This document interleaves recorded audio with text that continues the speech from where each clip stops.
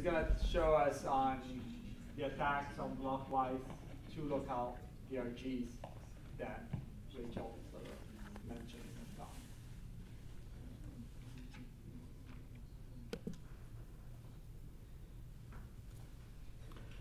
Thanks, Rosario, and everyone else, Shai, Oded, Dal, everyone else who invited me. So this is an attack on one of the constructions that one of Rachel and Stefano's theorems, namely the conjectured construction of I/O from bilinear maps and sort of certain PRGs. This is work with Alex, who is raise your hand. Okay, good. All right, excellent. Okay, so Rachel told you a great deal about sort of obfuscation, the whole history. I don't want to go too much into it, but just want to say, this is the oldest, one of the oldest quests in sort of modern cryptography. Already started from sort of Diffie and Hellman, who, if you read carefully their 1976 paper, they say, here's a way to construct public encryption from secret key encryption, just obfuscate the encryption algorithm.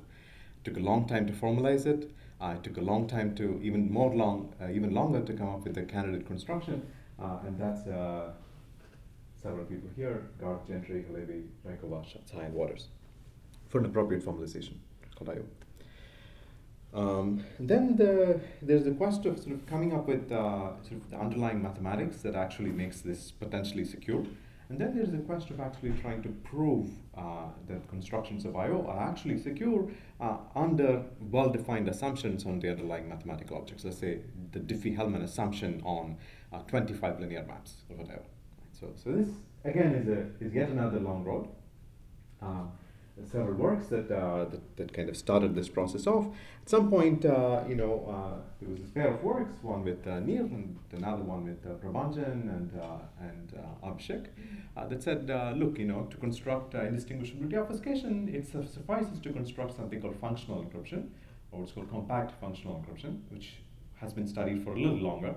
So hopefully that makes our life easier. And that sort of is the path that all the sort of subsequent constructions took, as far as I know.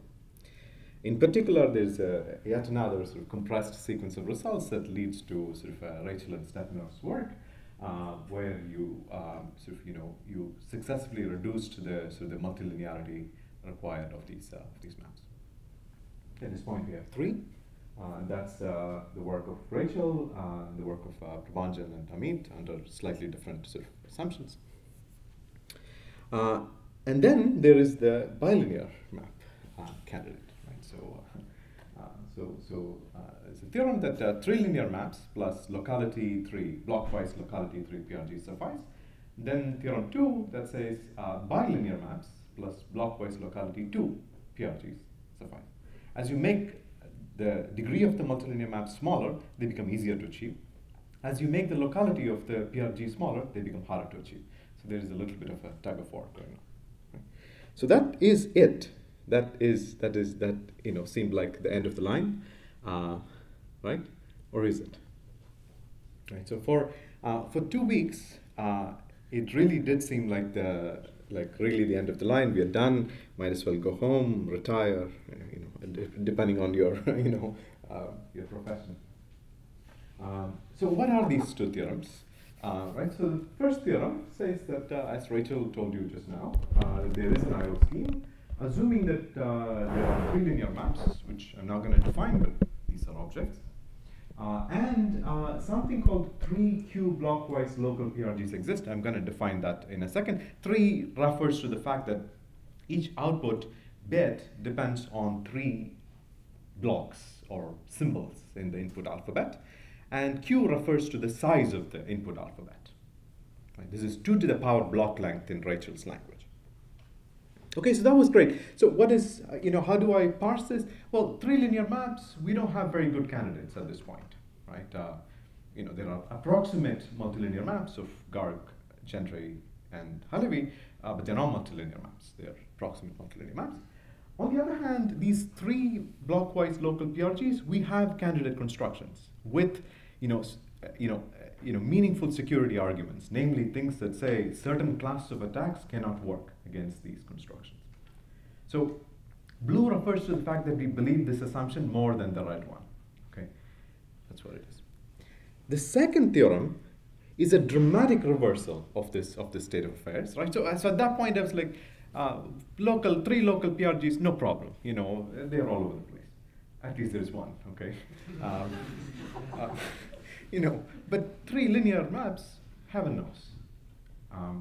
The second theorem says really it's the opposite. It sort of completely reverses the state of affairs. It says, here's a construction from two linear or bilinear maps and two local, blockwise two local PRGs. So which one do you believe more? Bilinear maps, no problem. Since Joux, Bonnet, Franklin, we've been playing with these things for like 15 years, no problem. That exists. What does or does not exist, what is in question is blockwise two local PRGs. Right, so in a matter of a couple of days, the state of affairs completely reversed in the existence of. So now the existence of I/O was predicated on some PRG strange assumption, nothing to do with sort of multilinear maps. So very interesting state of affairs. So Rachel, I think, showed that so what matters in these things is locality and also expansion. So these things are related to each other, as Daniel pointed out. She needed PRGs that expand from n bits to n times q to the 3 bits. Q is the alphabet size. So I'm going to define all these things formally. Just keep this in mind. So this was sort of like an artifact of the construction, but really the minimum stretch. There is such a thing as the minimum stretch of the PRG that is necessary for Rachel and Stefano's construction, and that is anything more than n times q. Right. Q is the alphabet size, and she will pre-process the log q bits into q bits, compute all monomials.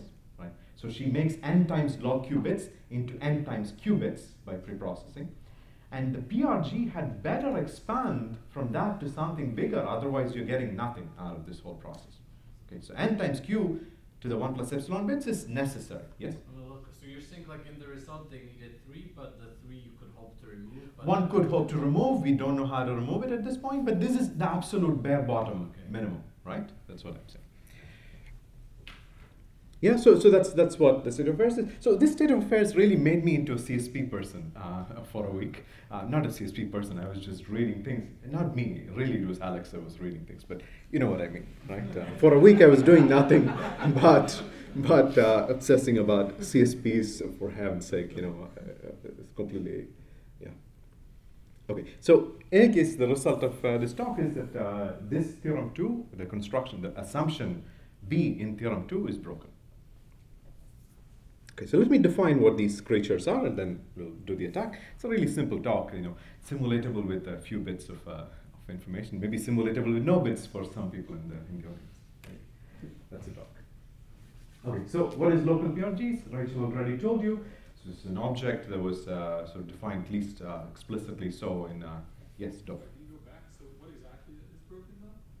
What exactly is broken? I'll state the theorem formally. It is not the end of the story. Sorry? The q to the 1 plus epsilon? Is that what We will get there. The answer is it's complicated. We'll get there, okay? Hold on for a couple slides. Let me first define things. Local PRGs, you know what it is. Oded Goldreich, thank you very much. He sort of defined this creature. These are PRGs where you have n input bits and m output bits. Rachel, confused you by putting the input bits at the bottom and the output at the top. I'm straightening things out. This is the way it should be. So n input bits, m output bits, and each input bit depends on L. Each output bit depends on L input bit. So you have a hyper edge between sort of L input bit. And depends in what sense. So the output bit is computed by restricting the input to these guys and applying a certain predicate to these input bits. Okay. So yeah, I mean, that's all clear. So this object is defined by two things. One, the hypergraph that says which bits, each output bit, which bits does it depend on, which input bits does it depend on. And two, the predicate. Which predicate do you apply to this restriction of these bits to get the output bit? Two things you need to keep in mind. Okay, so that's local PRGs. What is a blockwise local PRG? It's an LQ blockwise local PRG. Is again the same picture, exact same picture. Each output bit depends on L stuff, things in the input, except that the things here are ZQ elements, are elements that come from a certain sort of. Don't think about ZQ as a group or anything of the form. It's just a sort of a universal size Q. That's it. Right? So it's sort of log Q is a block length in Rachel's language. Yeah, that's that. Why not? I mean, you can do whatever you want. Why should the inputs be bits? They could be blocks. Yeah. That's blockwise local PRGs. So what do we know about these things? So Oded Goldreich's PRG candidate for different sort of instantiations, locality, and so forth has been studied fairly well by people studying CSPs, other people. We know a lot of things about these candidates. Let me focus on two locality at this point. Okay, larger, we know several things, but that's not the point of this talk. Okay, so for two, what do you do, right? What can a predicate on 2 bits be? It could either be an unbalanced predicate, in which case each output bit is biased, it's completely insecure as a PRG. Or it could be x1 or x2, right? P of x1, x2 is x1, or it's x2, or x1 complement, or x2 complement. Again, broken as long as the stretch is 1 bit more than n. Or it's XOR or the opposite of the XOR. Again, do Gaussian elimination, you're good. No problem, this is completely trivial, right? Yeah? Oh, with me? Good. Turns out that you can actually break it in an even stronger sense. Right? Not only is it broken, it's really like a hammer on the head, right? It's broken. In particular, there is a notion of strongly breaking a PRG, which says the following. So what does breaking a PRG mean? I want an algorithm that, given the output of the PRG, says one thing, and given a random string, says another thing with a certain gap. What I want by strongly breaking is I want to distinguish between a random string and a string that is close to the output of the PRG in Hamming distance. With half plus epsilon close to the PRG output versus random. Strongly breaking. So this is related to something called strong refutation in the CSP literature, as I learned. Newly found knowledge.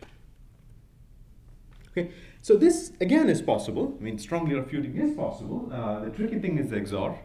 The only tricky thing is really the XOR. And that, again, if you go back to Gomez-Williamson, go through the sequence of results that they basically show that you can actually break this as long as the stretch is something like n over epsilon squared. So you want a half plus epsilon strongly break the PRG, you need stretch that grows as n over epsilon squared. Epsilon smaller, stretch larger. Yeah, does that make sense? Yeah. So this is what we know. Okay, and this strongly breaking will become very relevant to us, very important to us as we go along in a second. How about breaking blockwise local PRGs?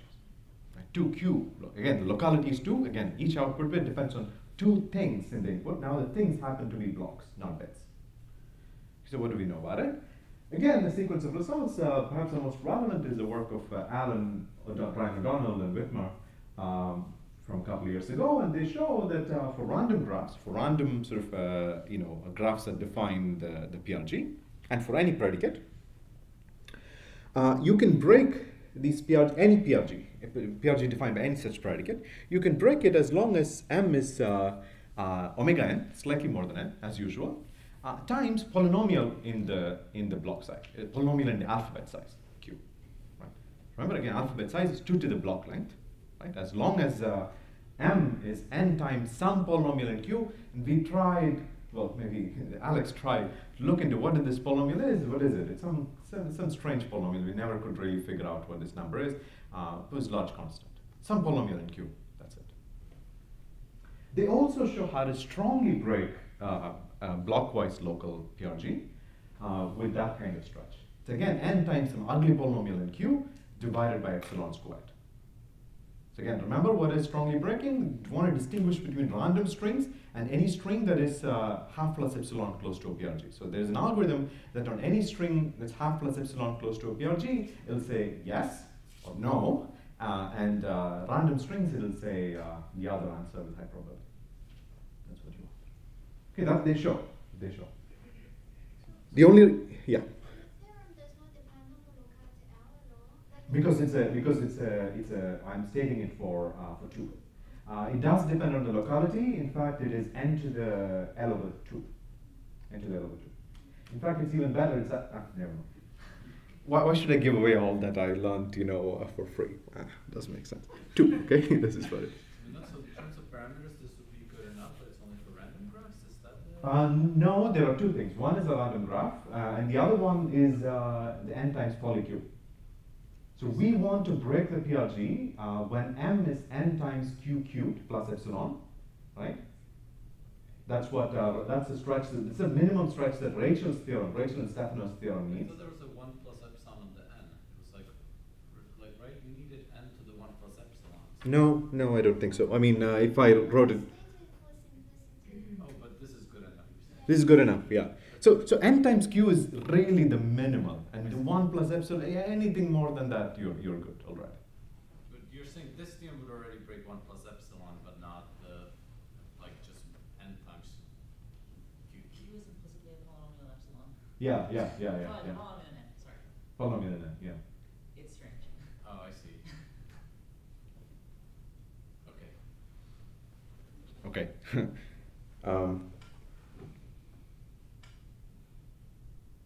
Yes. Good.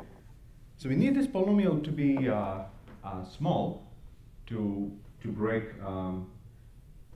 Rachel and Stefano's theorem, and there could be a conceivable extension of Rachel and Stefano's theorem that only needs even smaller stretch, something like n times q to the 1 plus epsilon, and that you really need that theorem to be as strong as it gets to break that.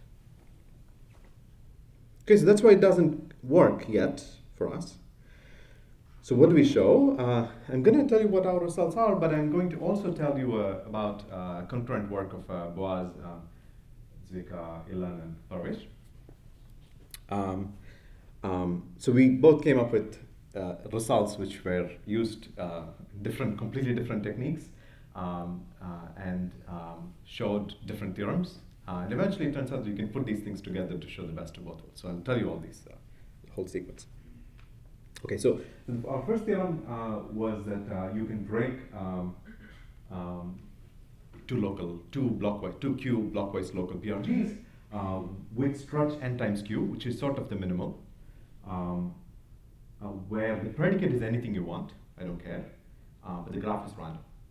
So in some sense, it's like the Allen, O'Donnell, Whitmer theorem. That's where we inherit the random graph from. This breaks the PRG that Rachel and Stefano need for random graphs. Boaz et al. Showed that two theorems. Forget the second line. I'm just putting it there for. The third line says that it doesn't matter what the predicate is. It doesn't matter what the graph is. I can break the PRG as long as the stretch is n times q squared. Omega tilde n times q squared. So that already breaks Rachel and Stefano's theorem for any graph, any predicate, whatever. Right. Turns out that these techniques, the techniques we use to prove our theorem and Boaz's theorem, are so complementary that you can put them together. You can get the best of both worlds. You can actually break any predicate, any graph, with in some sense, the minimal stretch necessary for Rachel and Stefano. For a possible extension of Rachel and Stefano's theorem. Okay, so that's that. So is it all done, right? I mean, are we bullet on the head, right? Is it all done? Turns out not entirely. There is another variable that I did not tell you about, and that is whether each output bit depends on is computed as the same predicate applied on the inputs or arbitrary different predicates applied on the input. So line 3, which is Boaz's result, really breaks Rachel and Stefano's theorem. It says really predicate can be anything, could be different for each output bit. The graph could be anything. As long as the stretch is n times q squared, you're good. You can as in the theorem is broken. What is not broken is sort of the minimal stretch and all the other parameters, like worst case graphs, worst case predicates, and arbitrary predicates for each output bit. This is one sort of data point that is not yet broken. So what does that mean in practice? It means if Rachel and Stefano had only worked harder, hint, if they had proved a theorem with even smaller stretch, like n times q to the 1 plus epsilon, and they could come up with PRGs that fit into this mold, candidate PRGs that fit into this mold, then maybe there is light at the end of the tunnel. But in reality, I don't think there is light at the end of the tunnel. Perhaps someone here can put us out of the misery. Yeah. The bottom line is it should read any two blockwise PRG, right? No, the bottom line says if there exists. No, but this is a completely generic yes. two block PRG. Yes, There's yes, no yes. assumption on what it does. Or No. Yeah. Can you have, first of all, what about just one of them being the worst case and the other one? Yeah, so that again, you mean like a random graph and arbitrary different predicates. So that again, I don't know how to attack. And did you think about trying to come up with an explicit choice of either predicate or graph that would make it the other is random? Well, I didn't. That depends on whether you believe in it. You try to prove a theorem if you believe in it, right? I don't believe in the theorem, so I didn't try very hard. But it's a good question. It's a good question. Are there heuristic attacks? Like if you didn't care about sort of analyzing it, just heuristically? Yeah, like cryptanalysts. How would cryptanalysts attack this question? Come up with candidate predicates and try to break it, right? So that's a reasonable thing to do. What techniques would, so if you pose Okay, so this good. So this was attacked using sort of 1 week of CSP knowledge, essentially. So if you had a year of CSP knowledge, I'm sure people can. So it's essentially use like SDP sort of techniques, souped up SDP techniques. I'm sure there is something that one can do. It's just that I don't know how to do it. There has been, like in the MST paper, they pointed out that what they proved using SDP has been referred to by cryptanalysts as correlation attacks. So apparently there are some heuristic analogs. So that I don't know. I don't know. Good question. I don't know. Well, then again, I should say, I never believed in IO from bilinear maps, but there was one, and it required reasonable effort to actually refute it. So my beliefs are probably not worth much. You never believed in IO from bilinear maps? I heard you say in a talk that you believed in it. That was never recorded.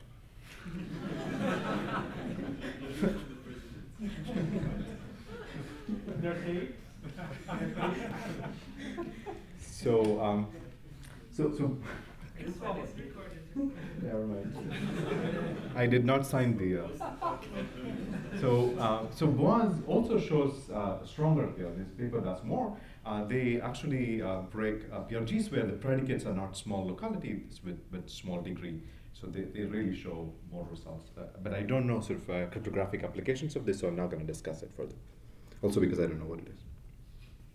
Okay, so let me show sort of the main sort of idea of our theorem, which is sort of one technique, which I'll call alphabet reduction. And the idea is that, look at the Allen O'Donnell Whitmer theorem, right? I mean, the only thing that's standing between me and a break is the fact that the theorem depends on the alphabet size with a rather large polynomial.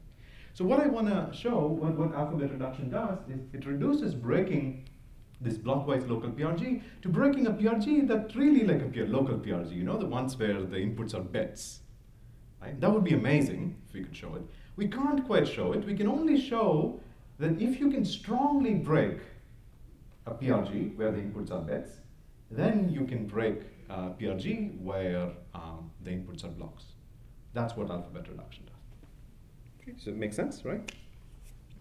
And here is a theorem. Here's a lemma. So here's a key lemma. So and this again was a lemma that was known for a very long time. It's not very hard to prove. And what this says is take any predicate P that works on ZQ times ZQ, takes two symbols from alphabets of size Q. I can come up with another predicate P prime that I can write in the following way. The P prime takes each of the two input symbols by itself, applies some function on it that output fits. F and G are the functions that you output individually on X and Y, and these functions output single bits. And then put a Q on top of it, a Q that takes 2 bits and outputs a bit. Right? So you can decompose a complex predicate P into such a simple predicate, one where I act on my bit, you act on your bit, I act on my symbol, you act on your symbol, output bits, and then you put the bits together to get something. So clearly not every predicate can be written in this form, but what you can show is that every predicate can be approximated by a predicate of this form. Namely, this predicate P prime is reasonably correlated to P. It's 1/2 plus 1 over square root q correlated to P. Something you can show. And this is not a hard theorem, and here's a teaser, for Evgeny. So my Facebook feed is full of puzzles from Evgeny, so I'm gonna get back at him. Yeah. So here it is. So here is a theorem, which is apparently nothing to do with anything here, which is that show that every two-source extractor that acts on n bits, and even for sort of min entropy n minus 1, has error, which is non-trivial. It's not 2 to the minus n, it's actually at least 2 to the minus n over 2. So that's a teaser, and it'll become apparent why this is really what we want, unless it's already apparent. Okay, so this is what we need. So why does this? Sorry. That's like RT bound type thing, right? It's like even for one source extractor receipt, right? Yeah, but for two source, right? I mean, you have two strings of n bits each. So naively, I would expect 2 to the minus n. But I can only get 2 to the minus n over 2. It's not hard at all, but it's not entirely trivial. It's not like super trivial. This is like, it's not strong to source. No, not strong to source. Yeah. Don't ask me questions about it. I'll come back to it later. Okay, so given this, what do? Right? So think about the following. Here's the attack. Think about the following mental experiment. You have this PRG. This is the PRG that we have been talking about. The inputs are blocks and the outputs are bits. And I'm going to label each edge by, well, this is a hyperedge, right? I mean, it matters whether what my first input is and what my second input is. It's asymmetric, right? So that's why I labeled it as 1 and 2. So what do I want to do? I want to think about this as a composition of two functions. One that translates blocks into bits, like take each block and makes it into a bit. And then sort of, a local function, bitwise local function that acts on these bits. That's what I want to do. Right, so the first one is f and g somehow apply to that, and q applies to this. So can I do this? It turns out you can, not very hard again. You can partition your input bits into two parts. One that you apply f2 to reduce it into a bit. The other one that you apply g2 to reduce into a bit. And what is the only problem? The only problem is constraints that depend on two variables, two f variables, or two g variables, or the first one depends on a g variable and the second one depends on an f variable. All these things I cannot sort of handle using this composition. Right? So think about this composition. What am I doing? To these green variables, I'm applying f to them. The yellow variables, I'm applying g to them. So any constraint whose first input is a green variable and the second input is a yellow variable, this is what, it computes this guy, approximately at least. So Yeah. if I use a function this slide, where you need to decompose. So Yeah. if there's like a triangle or something, you need to partition so that for every pair you kind of respect that decomposition. I do have to respect every constraint, right? So I can actually throw away some of these constraints that, if that's what you're asking, I can actually afford to throw away some of the constraints. In fact, I'll throw away only a constant fraction of the constraints, no problem. Right. Need a little bit more work to show this, but so at the end, what we get is that if our output, candidate output z, which is what comes out of the thing and what we are given and we have to distinguish, that guy is random with respect to the old predicate p. It is with respect to this new sort of p prime. Clearly, it's random. It's nothing to do with anything else. If z is an output of p, it is close to an output of p prime. That's number 2. Now, close comes from the fact that p prime is correlated. It doesn't compute p exactly. It's correlated to p. Okay, so that's where we are. Oded? I'm confused about your inputs. The new inputs are no longer independent, right? The Only once, but yes, but so I guess yes. So the point is that maybe I should have said, so the PRG breaking algorithm is even stronger than what I said, meaning that for any string that is half minus epsilon, half plus epsilon close to an output of the PRG, the guy will say yes. So I don't have to deal with correlations of the input. That's what I meant to ask. Didn't ask it, but great, thank you. Okay. Because it's only bitwise that you have that information, right? So you need some Markov or something to know. Yes. So we use the Russians clever. All three Russians cleverly, not including you. Salut. Does the lemma guarantee that F and G are balanced, or? Yes. Okay, there you go. Yes. The one input bit, can it be an F and a G another time? Say again. For one input bit, which you're Fing it and you're going to compose it in G. Yeah. Can you have it be F one time and G for another pair? Or do they have to be separate partitions? No. So each constraint that survives this process, because I did throw away one constraint. If you saw what that is. Yeah, so could a green one be yellow for another pair? Every constraint that survives has is green yellow. So the first input, first thing that it sees. Change a red to a color, it can't be changed to a different color. No.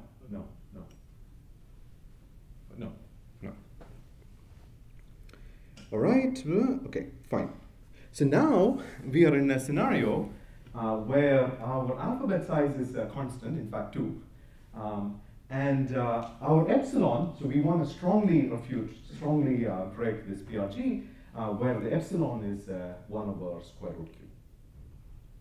And if you look back at the Allen-O'Donnell-Whitmer theorem, they did something terrible about the alphabet size, polynomial in q to the 8 or whatever, but they did something very nice about the 1 over epsilon. It's 1 over epsilon squared, right? So if you plug this into the theorem, you really get n times q. You really get a break for the PRG as long as it stretches by omega tilde n times q. Some Polyloff factors on it. QED, that's it. Okay. So this is for random graphs. Now it turns out that you can take Boas, Zwicky, and so forth. You can apply alphabet reduction to it, and we can make their n times q squared theorem into an n times q theorem the same way.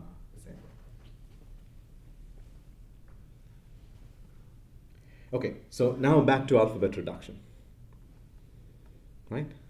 How do we do it? Where did this argument you need to be the same predicate everywhere?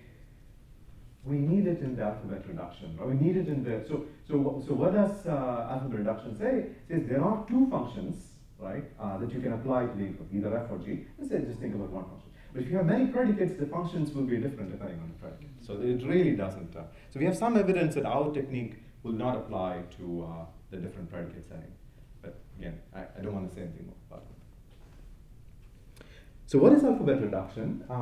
So this really is going back to an old theorem of old lemma, really, of Shor and Goldreich, who say that if you think about a predicate as a matrix, as really a two-source extractor, rows and columns, there are subsets, there are large subsets, S and T, of size at least q over 2, such that if you pick the input from one subset, the row input from one subset, the column input from the other subset, and evaluate the predicate on it, you have significant bias. Like a random one is probably do. Yeah, a random one. So, a random one would probably do. Yeah.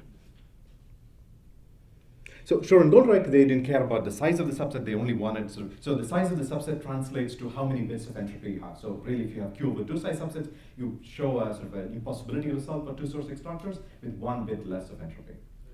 Shor and Goldreich showed this for q over 8 sized subsets, but it really doesn't matter. You look a little deeper into the closer into the theorem, you get this q over 2. That's it.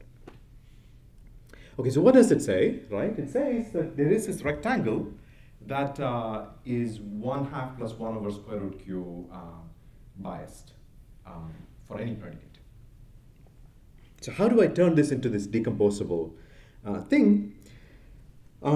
First of all, what do I need? I need f and g, and I need the q that acts on bits to combine these things. What are f and g? F and g just say, do I belong to the subset S? In that case, it says 1. Do I not belong to the subset S? It says 0. Same for, so F acts on rows, G acts on columns. It's very simple. Yeah? And now I need the function Q that sort of takes these sort of bits, 1 bit, and makes it into a bit. So how do you do this? We're going to order the rectangles by how correlated they are to be. So green sort of says they're really correlated. Half plus 1 over Q, 1 over square root of Q, let's say correlated. The smaller green says it's less correlated. The red says it's negatively correlated, and so on and so forth. So I'm going to sort of order it by the maximum correlation. And I say, so by the way, I mean, it doesn't have to be like this, right? It could be like this, you know.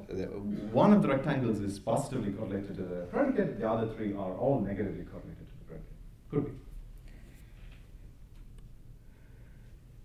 So what is Q of AB? Takes these 2 bits, right? So 1 bit that comes from here, 1 bit that comes from here, and it says, is the pair of bits in the top, is this rectangle defined by this pair of bits in the top half of the sequence? Right? So I have 4 rectangles, I ordered them by the correlation. If I belong to the top 2 rectangles, I say 1, bottom 2 rectangles, I say 0. Takes a little bit of work, but we can show that this composed predicate, there are no sort of funny cancellations. This guy is actually 1/2 plus order of 1 over root Q correlated to B. That's it. Okay, so that's that actually. So where do we go from here? That's the fun part, right? You know, like I said, you know, there's a very narrow possibility that we don't manage to rule out. Neither Boaz nor us managed to rule out. Which is what we discussed, that you know, it may be a PRG where the graph may be random or arbitrary, I don't really care, but each output is computed using a different predicate. In fact, even if they are random balanced predicate, I don't think we can rule it out with our techniques. Even if what? Random balanced predicates. They have to be balanced, obviously. So does this give you an explicit candidate? Yeah, I imagine, yeah. That I don't know how to break. But you have to remember that But this is not enough yet. this is not enough yet because Rachel and Steph know how to work harder. I'm going to keep saying it. You know, it's okay. So that's one. So this is a little bit annoying, right? You know, it's like a murder movie. You know, it's like a murder mystery, an horror movie. At the end of which, you know, you have this guy with like 10 bullet shots in him, and he's like, oh. Then the last scene is he opens his eye. You know, I don't know if this thing is dead or not. So let's maybe the CSP folks in the audience, let's put it out of its misery. 3 linear maps, the construction, the theorem based on 3 linear maps, on the other hand, is a completely different story. I think that's perfectly kosher, and you know, at least the assumption on 3 local PRGs, we have evidence that says that you know, that sort of at least a list of attacks that we sort of work on CSPs don't work for a certain parameter regime, which is good enough for Rachel and Stefano. So build 3 linear maps, you know, is the open question that comes out of here. Oded. Maybe you can say explicitly what goes wrong when you have arbitrary P. Can you say that? When I have arbitrary P, right? So our key technique, only technique, is this alphabet reduction, right? So we say, you know, for each input bit, I'm going to sort of project it into, for each input block, I'm going to project it into a bit. But I thought you said you could take a random S and it's going to work pretty well, right? You can take for each. So you don't have to. Right. So, Oh, okay. That makes sense. Because if you think of a random predicate and you do a random rectangle, it's Q squared things. yeah. Oh, it's a letter Q. Yeah, exactly, precisely. So one can show 1 over Q correlation, which will translate into NQ squared attack with NQ squared constraint, which is exactly what Boaz. This is another way to reprove Boaz and Zvika and others' theorem. So SNT are non-random. So certainly I don't know how to prove that the same SNT work for a polynomial number of predicates. Yeah. So, 2 questions, break this. A slightly easier question, build 3 linear maps. Okay.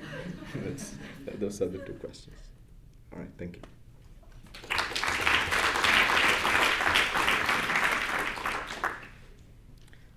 Evgeny. So do we have any candidate that, I mean, you said there is approximate multilinear maps, like 80% of them are broken, but maybe like 1 or 2 are like still alive. So if you take one of the guys which is not completely broken but approximate and plug it into this construction, yeah, so is it broken or not? So I think these, at least some of these constructions, the one with Rachel, so the precursor to her theorem, can be instantiated with approximate multilinear maps, I think, and we didn't really check it that carefully. Don't want to commit. So conceivably, you could have an instantiation with approximate multilinear maps. But what is such a thing? So we have a theorem, right? It says if DDH on these approximate multilinear maps hold, presumably, we have a theorem of that form, then the IO scheme is secure. But we know that for all these approximate multilinear map candidates, DDH is actually false, if you have to correct me. So then the theorem doesn't make any, there is a candidate which is not broken necessarily, but the theorem doesn't make any sense. So I would not do it. So currently we don't have an actual unbroken candidate which... With the proof, with the proof from a small assumption. With this kind of with PRGs, I'm saying we don't have any candidate who syntactically works for, 3 linear, whatever, for small degree, but not in broken. Again, one has to be careful what you mean by candidate. Candidate with a proof from a reasonable assumption, or a candidate, period? You mean the candidate satisfies the conclusion of the theorem, but not the assumption of the theorem? Correct. Oh, we do, but something which only needs like degree 3 or degrees. Yes. This is common, right? Whenever you use random worker model, you're in this situation. You don't have an assumption, and you don't even have, you cannot even state an assumption. Fair Well, enough. you can state an assumption. Do we have a candidate? Under the assumption that the candidate is secure, this candidate is secure. That's all we have. So it's not, Yes. The DDH is also on this candidate, some who that are... Yes, that happens all the time in this world, apparently. Assume that it's secure, and under this assumption, it's secure. Sorry. So this is very confusing, and I have to say, everything I talked about are with respect to algebraic multilinear maps. However, you could instantiate the construction using a noisy multilinear map. What is going to work is this construction is going to have correctness. The security proof, the security reduction to SSDH will no longer work for 2 different reasons. However, you can still have a security proof in the ideal multilinear map model, which means that this puts this construction at the same footing as all constructions currently we have, which is you have ideal model proof, you don't know whether there is a concrete attack, and you don't have, except one that they actually prove in the weak multilinear map, then that will give you... So another way to say it, we're all about money, right? I mean, so you probably know that DARPA has this program that one of the purposes is to implement obfuscation. So there is potentially a candidate here that you could write down and implement. It's not clear that's the wisest use of. Am I being recorded? $40 million. I'm not going to cite that form. Well, I'm just saying for some schemes like El-Gamal, if DDH is false, the encryption scheme is false. Right. So here you That's say not the it's case. already reduced to, like a Stefan, reduced to SXDH. It's not like if FXDH is false, the whole thing is false. It was just a particular way. In fact, that was also the case for previous constructions. Right. And but you cannot state it. Shai? So, trying to find another point in this range of between what you assume and what you get. Essentially, the reason you need PRGs with large stretch is to instantiate randomized encoding, and presumably the security of the PRG translates to the simulation property of the randomized encoding. Did anybody look at trying to directly come up with randomized encoding, shove some of the assumption into the randomized encoding part, and get the randomized encoding? It's randomized encoding with security where, where you have a representation of the seed, the short representation of the randomness used for. Exactly. Not to my knowledge. Not to my knowledge. Not to my knowledge. My question Ryan. is the same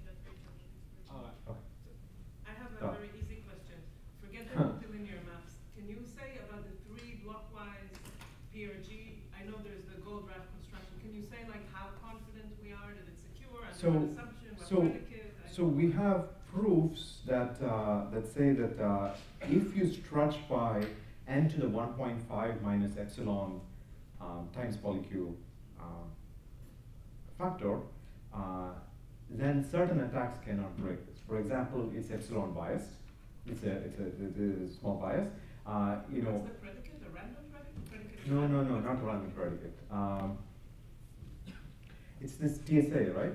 Okay, it's this predicate called TSA, which it's a specific predicate. It's a predicate that here's it, right? I mean, it was originally a 5 local predicate, but you can sort of make it into a sort of 3 blockwise local predicate. The predicate on 5 bits is x1 plus x2 plus x3 plus x4 x5. You know, it has some nice properties actually, but in fact, some very nice properties. But you can make this into a 3 blockwise local predicate, and then we conceivably this could stretch by n to the 1.5 minus epsilon, and it's still okay. And then certain attacks don't work. Certain attacks don't work, exactly. Which is already more evidence than we have for most other. Certain effects mean what?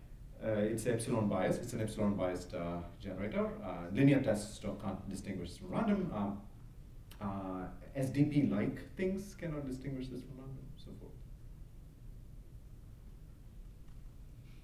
Okay. Any questions? Okay. Thank you. Lunch is served outside. Should be here already for a little early, and we're gonna resume at 2:30.